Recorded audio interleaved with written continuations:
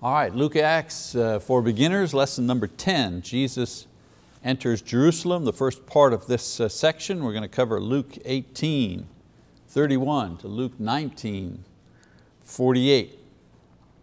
So today's lesson begins the fourth part in our outline of Luke's gospel record.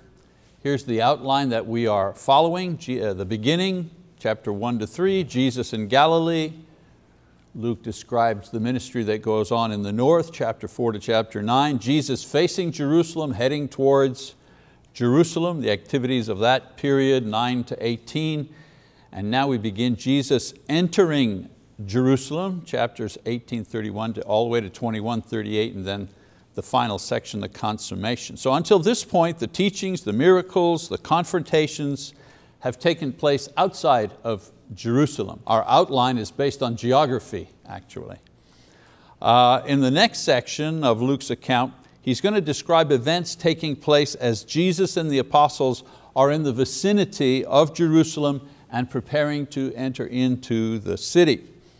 So Jesus and the apostles are now close to the city, and the Lord prepares His apostles for what will take place there. So Luke 18, let's read a section. It says, "Then He took the 12 aside and said to them, Behold, we are going up to Jerusalem, and all things which are written through the prophets about the Son of Man will be accomplished. For He will be handed over to the Gentiles and will be mocked and mistreated and spit upon. And after they have scourged Him, they will kill Him, and the third day He will rise again." But the disciples understood none of these things, and the meaning of this statement was hidden from them, and they did not comprehend the things that were said. So Jesus gives the apostles more details concerning what is going to take place as they enter the city. All the prophecies concerning His treatment by the Jews, He tells them, will be fulfilled. They didn't understand that, still pretty clear here. For example, I've listed some of them. Prophecy in Zechariah chapter 9. Zechariah wrote, "Rejoice greatly, O daughter of Zion, shout in triumph, O daughter of Jerusalem. Behold, your king is coming to you. He is just and endowed with salvation, humble and mounted on a donkey, even on a colt, the foal of a donkey." So Jesus' triumphal entry on, sitting on a donkey was recorded in Zechariah. In Psalms 118, the stone which the builders rejected has become the chief cornerstone. This is the Lord's doing. It is marvelous in our eyes. So here in Psalms, the rejection by the leaders of the Messiah when He came was prophesied. Another prophecy, Psalm 41:9, "Even my close friend in whom I trusted, who ate my bread, has lifted up his heel against me." So the betrayal by Judas, one of His apostles, prophesied. Psalm 22, "All who see me sneer at me. They separate with the lip, they wag the head, saying, Commit yourself to the Lord, let Him deliver him. Let Him rescue him, because He delights in him." Here, the suffering and the humiliation that Jesus had on the cross, prophesied by the psalmists. Psalm 16:9 and 10, "Therefore my heart is glad and my glory rejoices. My flesh also will dwell securely, for you will not abandon my soul to Sheol, nor will you allow your Holy One to undergo decay." Here an implicit reference to the resurrection made again by the psalmists. Isaiah 53:5, "But He was pierced through for our transgressions, He was crushed for our iniquities. The chastening for our well-being fell upon Him, and by His scourging we are healed." Isaiah prophesies concerning the reason for the crucifixion. I find this prophecy amazing. It's one thing to prophesy about an activity or an event that will take place. Isaiah talks about the reason why this was to take place. So I've only read a few, there are hundreds more, but these demonstrate the point that Jesus was making to the apostles, that everything He is saying, everything that He is doing, everything that the prophets said would happen to Him will be fulfilled. I simply read a couple of references about this. Now in verse 34 it says that the apostles did not understand what he was saying, and the meaning was hidden from them. Now it could be that, like John the Baptist, they assumed that when Jesus entered Jerusalem, he would be hailed by everyone great and small, or if rejected, there would be a judgment that would immediately come on his enemies, because that's what John the Baptist was thinking. When he sent people to ask Jesus, are you the one, or are we supposed to wait for somebody else? John the Baptist thought, well, wait a minute here. When the Messiah came and I announced the coming of the Messiah, great things would happen. Israel would rise up. There would be a judgment on the evil one. Well, none of that happened, in the sense that Israel was still enslaved to Rome. There was no judgment on the evil. So he started to wonder, what is the problem here? And of course, John the Baptist, his issue was he didn't understand that the coming of the Messiah and the judgment on the people weren't necessarily coming on the same day or at the same time. So it could be that the apostles also didn't quite understand this idea. Jesus was actually preparing them for a time coming soon where neither of these things would actually happen. There would be no triumph of Israel. There would be no, quote, triumph of the Messiah and everybody hailing and welcoming Him. There would be none of that. And there would be no judgment on the people if they rejected Jesus, not immediately anyways. So what was to happen was that the psalmist and the prophets spoke of long ago. They spoke of this. He would be rejected, He would be tortured, He would be executed, but He would rise again on the third day. And this they did not, they couldn't take in this idea. Next section, Luke talks about the healing of blind Bartimaeus. Luke 18, let's read some of that. It says, as Jesus was approaching Jericho, a blind man was sitting by the road begging. Now hearing a crowd going by, he began to inquire what this was. They told him that Jesus of Nazareth was passing by. And he called out saying, Jesus, Son of David, have mercy on me. Those who led the way were sternly telling him to be quiet, but he kept crying out all the more, Son of David, have mercy on me. And Jesus stopped and commanded that he be brought to him. And when he came near, he questioned him, what do you want me to do for you? And he said, Lord, I want to regain my sight. And Jesus said to him, receive your sight. Your faith has made you well. Immediately he regained his sight and began following him, glorifying God. And when all the people saw it, they gave praise to God. So Jericho is about 18 miles from Jerusalem. And Luke once again situates the action by describing the location Jesus and the apostles are in as they make their final approach to the great city. This miracle is described in both Matthew and Mark's account. Now it's interesting to note that Matthew says that 2 blind men were healed, but Mark and Luke focus only on Bartimaeus' reaction. This miracle also contrasts the simple faith and gratitude of Bartimaeus, who without seeing Jesus or His works, called out to Him in faith and as a result regained his sight. Bartimaeus' faith will later be contrasted to the religious leaders in Jerusalem who actually witnessed many of Jesus' miracles, but nevertheless refused to believe and subsequently remained spiritually blind. The thing we need to understand is it's always a juxtaposition between those who believe and those who disbelieve. The gospel record is just demonstrating those who believe, those who disbelieve, how different they were. So now Luke is setting up Bartimaeus, a blind man, his simple faith. He hadn't seen any of the miracles, he hadn't even seen Jesus, and yet he believed in Him, he reached out to Him.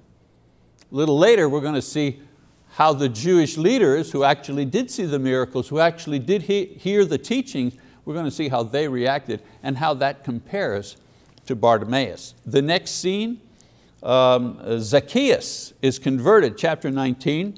We don't have time to read all of that, as I mentioned. Once in Jericho, Jesus spots Zacchaeus, a tax collector like Matthew, who because of his short stature had climbed a tree in order to get a better view of Jesus and His following. Jesus calls out to him by name and tells him that he's going to visit his home. Now the religious leaders grumble because Jesus would associate, even visit the home of a sinner and a tax collector. On the other hand, Zacchaeus is grateful for Jesus' kindness, that he confesses and repents of his past improper conduct as a tax collector, and he commits himself to giving to the poor and returning money to those who he may have defrauded. And of course, the way the tax collectors defrauded, they overcharged. They had so much tax to collect, but they overcharged and kept the difference for themselves. So Jesus confirms that Zacchaeus is saved, but he points out that these are the people he has been sent to save, sinners who believe and repent. So look at the two people now that have been described by Luke: a blind man calling out, and a tax collector despised by his own people. So this event provides another contrast between those who believed and those who did not. Blind Bartimaeus versus the religious leaders, and those who repented and those who did not. Zacchaeus versus those who felt too self-righteous to even consider repenting.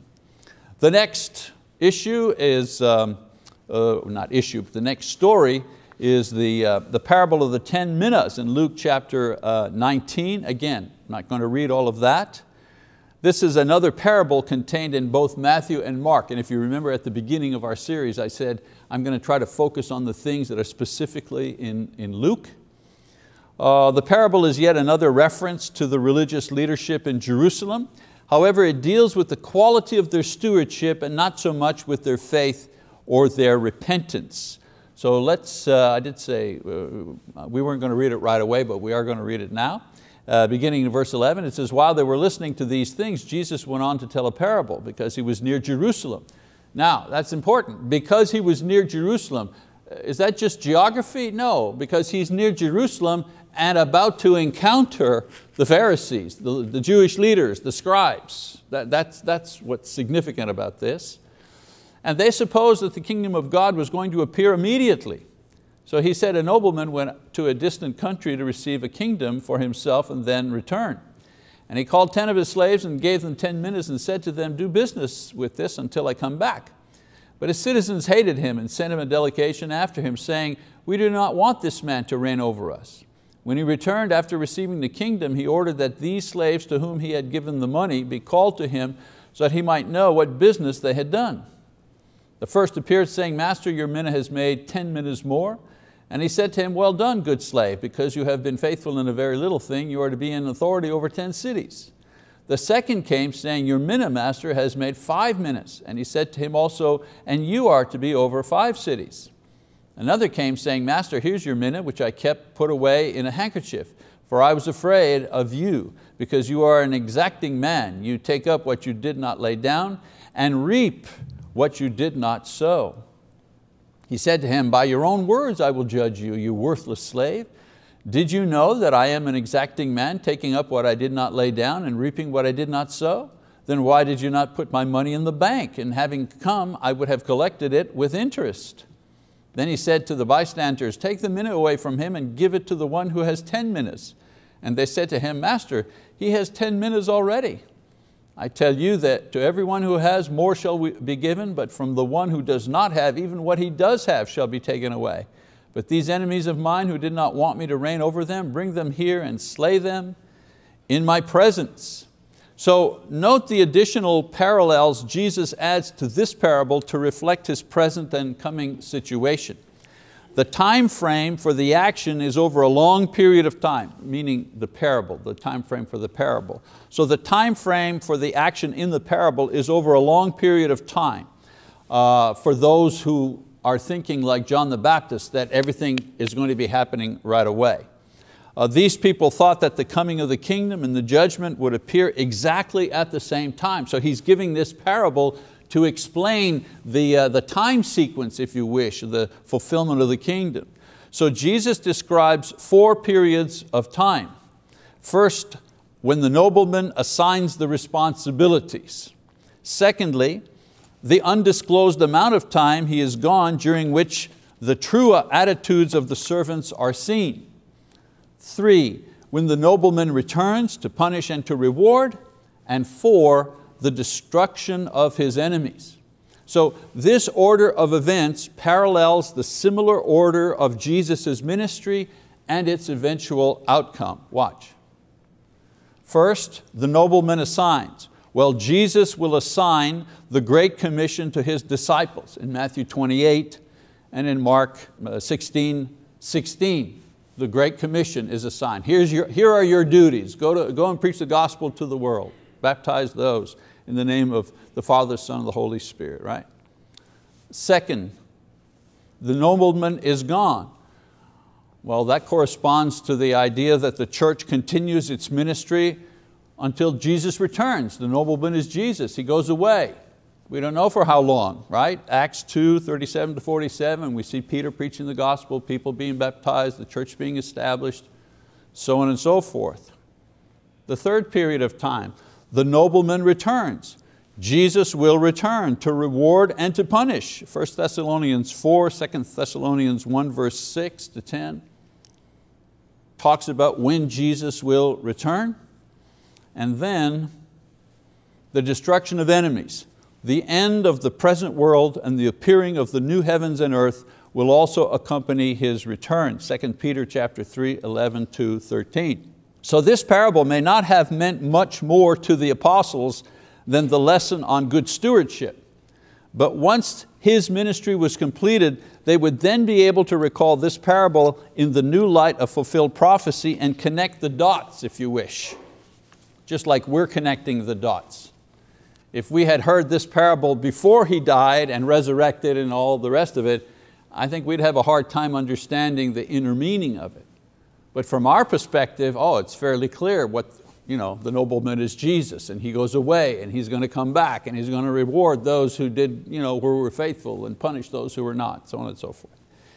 So Luke then moves on to the triumphal entry, Luke chapter 19.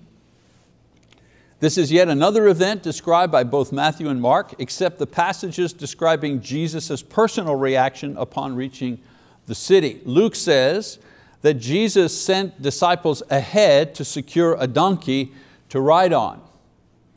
Now Matthew writes that they brought back 2 donkeys, a young colt that had never been ridden on, and its mother. Probably the female, the adult donkey, probably to stabilize the young animal as it carried its first mount through a noisy crowd. Just a commercial here, I've also written a book about this, a children's book about these 2 animals called Arion. You can check that out for the kiddos. A good teaching as well for them. So Jesus arrived at Jerusalem from Bethany, where Mary and Martha and Lazarus lived, and where He often stayed when traveling back and forth from His home in Capernaum to the capital of Jerusalem. Here's a little map, or not a map actually, but a photograph, gives you a little bit of an idea. So Bethany was about 1.5 miles from Jerusalem, and the Mount of Olives and the Garden of Gethsemane were the last stop before going down the valley from the garden and up the valley to the city of Jerusalem on the opposite side. So if you're in Jerusalem and you're looking towards Gethsemane, on your left it says the grotto, and then the second line there, it says traditional Garden of Gethsemane, which is still there. The garden is still there. There's a church building there now. And then if you can see it, just between those 2 lines, there's like a road that goes, that's the road to Bethany. It's still there. It's paved now, but it's still there. And the garden is still where it is located. Now imagine if you're in the garden and you're looking across the valley, this is what you would see. You would see the city of Jerusalem, obviously minus the skyscrapers for the first century, but this is what you would see if you were standing at the corner there, if you wish, on the road to Bethany, next to the garden, and you're looking across, because you go down into the valley and then back up again. You see this little difficult, if you see where the dome is? If you go to your right a little bit, you'll notice that there's in the wall, there's a door there, like with 2 arches that's been bricked in. That was the eastern gate. That's where Jesus and His apostles would come in in order to go into the holy city. That bricking up of the eastern gate, and a cemetery was planted there in front of that gate, which in Jewish religion made that ground, you couldn't walk through it and you would be unclean. It despoiled that ground. And so the graveyard in front of the east gate, which was the gate that Jesus entered, was shut and bricked over by Muslims in 1530 AD in their attempt to prevent the Messiah to return. They understood Christianity, they understood that Jesus would return, and in their mind, well, when He returned, He'd return to Jerusalem, He was a Jew, and He would enter in the eastern gate where He did originally enter in on His triumphal entry. So they bricked up the gate and they planted a cemetery there which would desecrate that area. No Jew would ever walk through that piece of ground. So that situates you a little bit as to where they were geographically. And so Luke writes in verse 36, as He was going, they were spreading their coats on the road. As soon as He was approaching near the descent of the Mount of Olives, the whole crowd of disciples began to praise God joyfully with a loud voice for all the miracles they had seen, shouting, "Blessed is the King who comes in the name of the Lord. Peace in heaven and glory in the highest." Some of the Pharisees in the crowd said to Him, "Teacher, rebuke your disciples." But Jesus answered, "I tell you, if these become silent, the stones will cry out." Now Matthew quotes the Old Testament prophecy that describes the manner that the Messiah would enter the city when He would come, in humility, riding on a donkey, not a horse or a chariot, as an earthly king would enter. Matthew 21:5. Luke continues to contrast the attitude of ordinary people who believed and thus rejoiced to that of the religious leaders who did not believe, and they were offended by the faith and the praise coming from the crowd. Keep on reading. When He approached Jerusalem, He saw the city and wept over it, saying, "If you had known in this day, even you, the things which make for peace, but now they have been hidden from your eyes. For the days will come upon you when your enemies will throw up a barricade against you and surround you and hem you in on every side. And they will level you to the ground and your children within you, and they will not leave in you one stone upon another, because you did not recognize the time of your visitation." So this section right here is particular to Luke, and in it he describes Jesus' great sorrow for two things in particular. First, what the Jews would miss seeing because of their spiritual blindness caused by their disbelief. He weeps because the joy and gladness expressed by His disciples could have been shared by everybody in the city if they had known and accepted what God required in order to have peace with sinful man, sinful Jewish man, and that was faith, belief in His Son. As it was, they would be denied the peace and joy that faith could bring them. So Jesus wept over what they could have had. And He also wept in sorrow for what the Jews would suffer as a consequence of their disbelief. Jesus makes it very clear the reason for their punishment that was to come. Because you did not recognize the time of your visitation, 44c. If anybody ever says to you, "Oh no, that punishment had nothing to do with disbelief, that was just a political thing," yeah.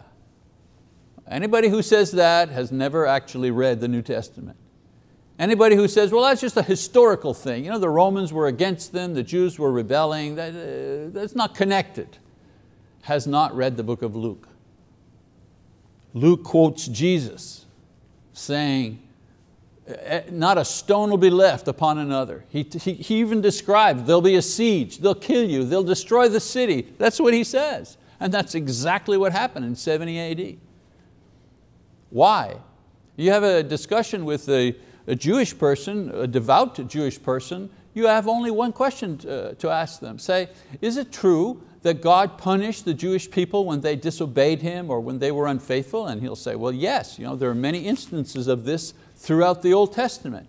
Then your question is, well then what did they do in the first century that caused God to send the Roman army to destroy the city, the temple, and to kill everybody there?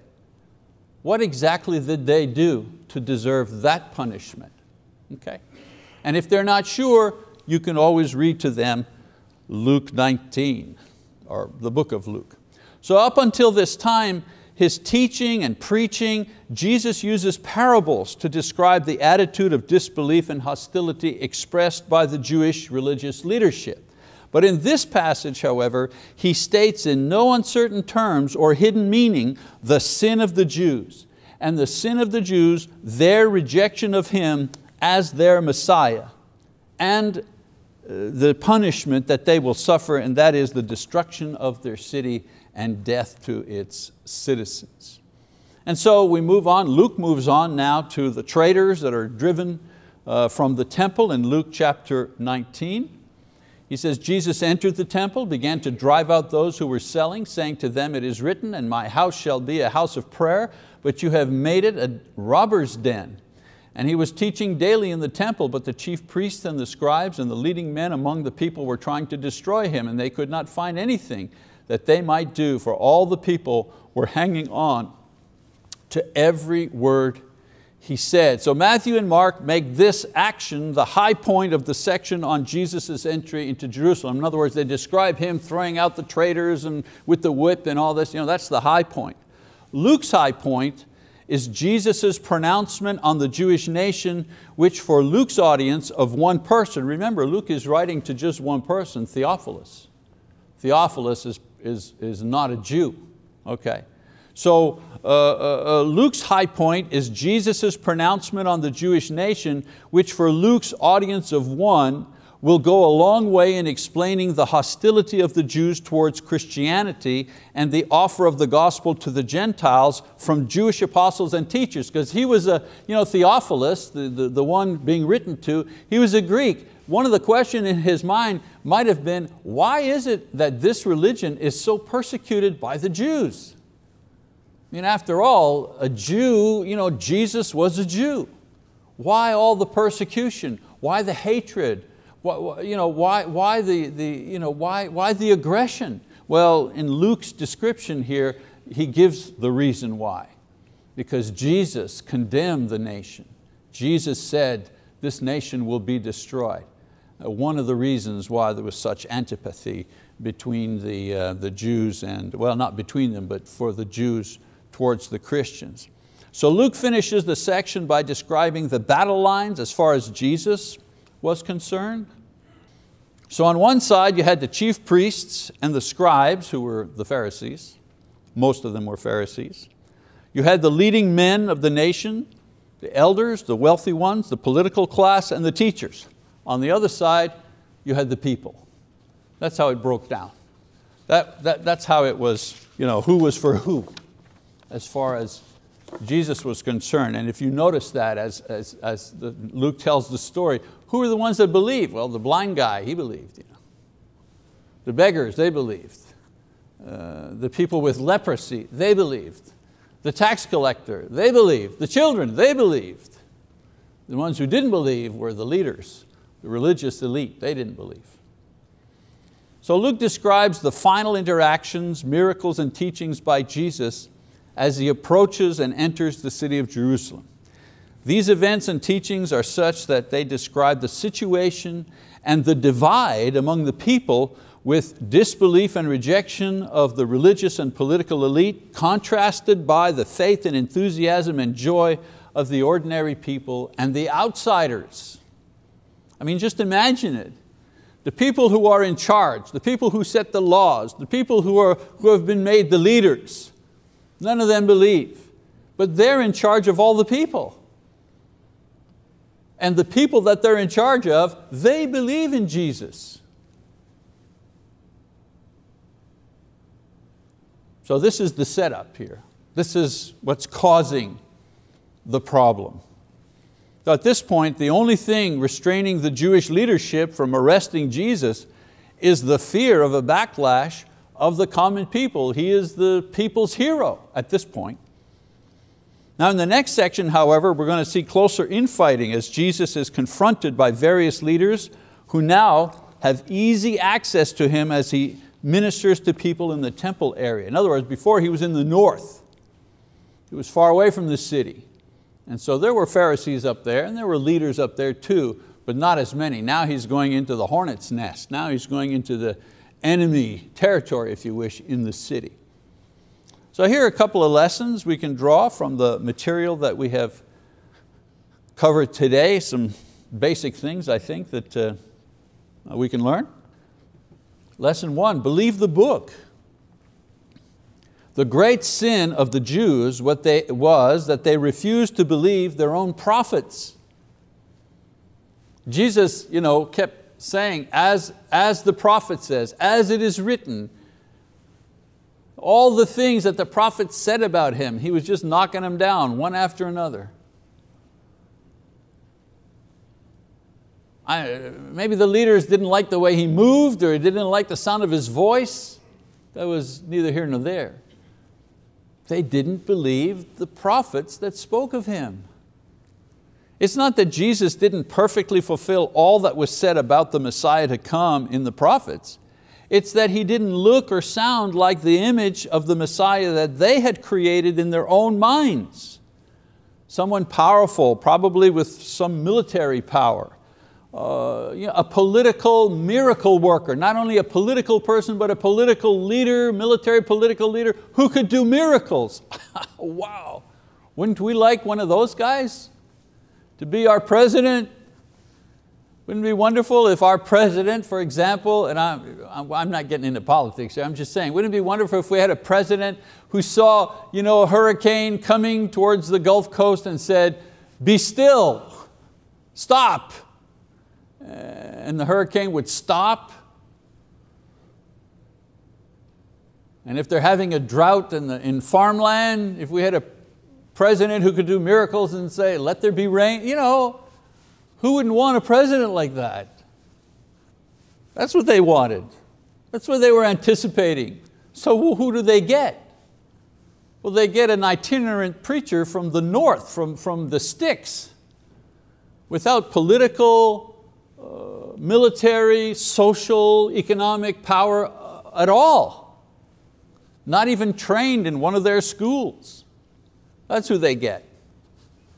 They didn't want that guy. They failed because they didn't believe their own book. And we risk the same error if our Jesus is the Jesus of popular movies and ideas, movements. Our Lord, His will, His word, His church are all clearly presented and explained in His book, the Bible. So let's make sure that our lives and opinions and our practice are based on the book. So important. Lesson number 2. We will all be visited one day. Luke writes that the Jews did not recognize the time of their visitation, and they were lost because of it. The idea is we are all visited by Christ at one time or another. The visit comes in one form or another, but it always comes. It comes as an invitation to study the Bible or attend worship service. It comes as a temptation to do or to leave undone something or other. It comes as an illness, an accident, an offense, or a challenge that measures both our faith and our love.